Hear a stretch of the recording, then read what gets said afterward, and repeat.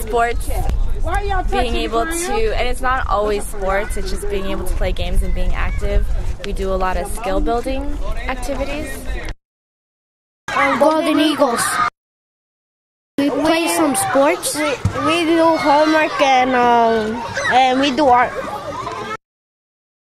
Different kids that have been challenges in the school that are in my after school program, and they've kind of really transformed. And while we're in school, some of the kids, they get to wear junior coach t-shirts, and it kind of gives them a leadership role.